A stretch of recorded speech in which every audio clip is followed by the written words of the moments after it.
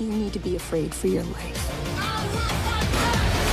If you let those wounds become scars, you're gonna look at yourself one day and not recognize what you see. The interesting thing we found going into season 2 is that we're actually creeping back towards a little more of the look and feel of Cloak and Dagger, the comics, where we're on the ground, we're dealing with human trafficking, we're dealing with some real life issues, and we're dealing with the children, particularly young women of the world who are lost in America. And as we started breaking it out, we're like, you know, we didn't do this intentionally because we wanted it to be its own thing, but we have creeped not only into a little bit more of the tone of the comic, even though we've changed the location, but, you know, we were able to milk what I think is kind of the unsung rogues gallery of Cloak and Dagger, in the sense that we get to play with mayhem. You know, after what happened in episode 10 of season 1, everyone's really been affected. Even though it's 8 months later, we're all kind of living our lives based off of what happened. So, you know, of course, Tyrone and Tandy are a team, but you kind of see, since he's out on his own now, he kind of tries to take things into his own hands. So it's going to be pretty dope to see Tyrone grow up. I mean, if you think about where we left off season 1, Tandy and Tyrone saved a lot of people, saved the city of New Orleans, and, you know, Tyrone is sort of fighting for his life at this point, and Tandy gives him the opportunity to sort of tuck away and hide away for a little bit so he can sort of figure out and, you know, basically grasp his groundings a little better.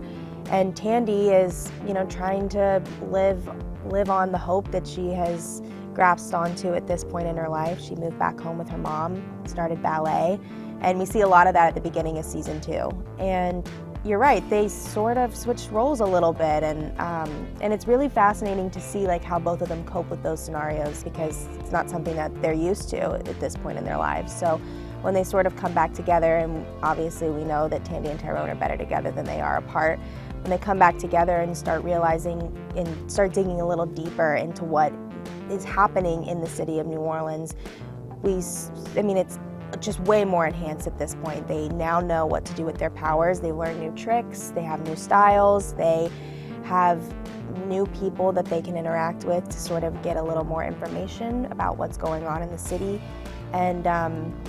And it's just really spectacular to see their relationship and friendship grow. It's funny because I think some of the things they avoided in season 1 about being angry at each other for having the things the other have, now that we have reversed it, it creates a little bit of tension. And like you said, Tyrone, you know, he lived in this gilded cage and he resented his mother for smothering him and didn't like going to the school.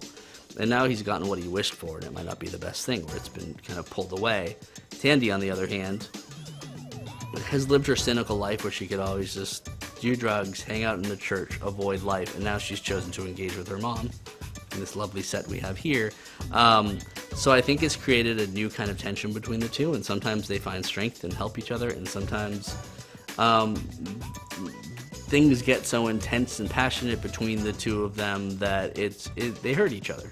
And I think it's just interesting. We're telling the story of two people who have no one like each other. I mean, it gets stronger, but with every strong relationship, there's good and the bad. It's the same as season 1. You know, one episode we're on good terms, the next episode we're fighting, then we're back on good terms. You know what I mean? So it's kind of the same thing this season, but they definitely do spend more time together and more time this season actually trying to save the city. So there's a lot more action this season. Season 2 starts 8 months later. So at the beginning of the season, Tyrone is still on the run. And he resurfaces, and then at a certain point, Adina and Ty are both on the run. Which is kind of an extraordinary thing as you see them bond in that way.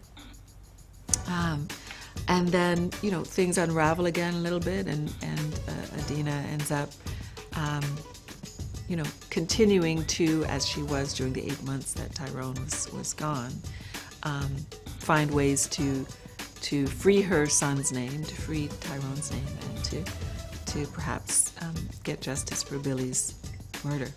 You know, it's like, God bless Jeff Loeb. As we started talking about this, I expected him to be very rigid about what we could do. He was one of the first person to suggest a different city, and when we landed on New Orleans, it felt so right.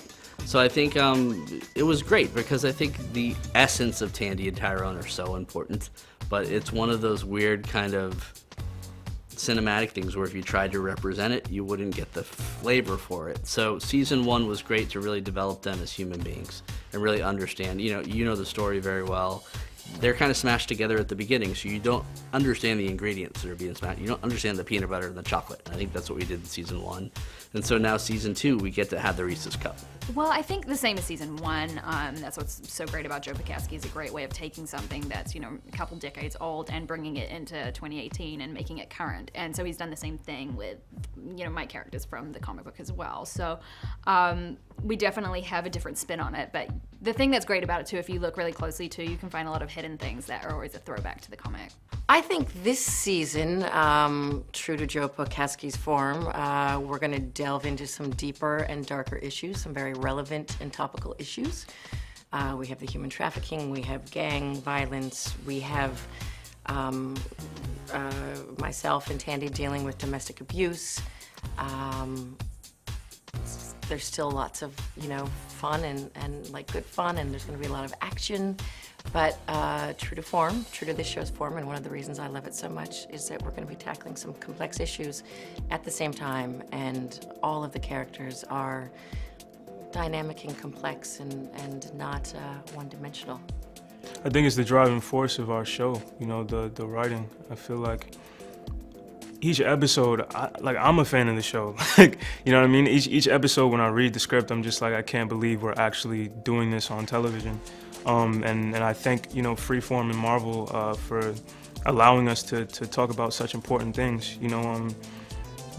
It's, some of our episodes are obviously just really dark, but I feel like it's necessary for us to talk about it, especially, drug trafficking and woman trafficking. I mean, it's literally slavery, like it's modern day slavery, and I feel like it's really not talked about as much as it should, and there's these women that are just held against their will and kind of feel like there's no hope, and that's a huge aspect of our show. Sorry, I said show. Huge part of the show. Exactly. So it's kind of just, to me, it's just showing that even though there's so much that goes on in our world, there's hope, and there's these two young superheroes that feel like even though we've been through so much, we will not stop fighting to make sure that this city knows that there is hope, and there's someone here that really cares.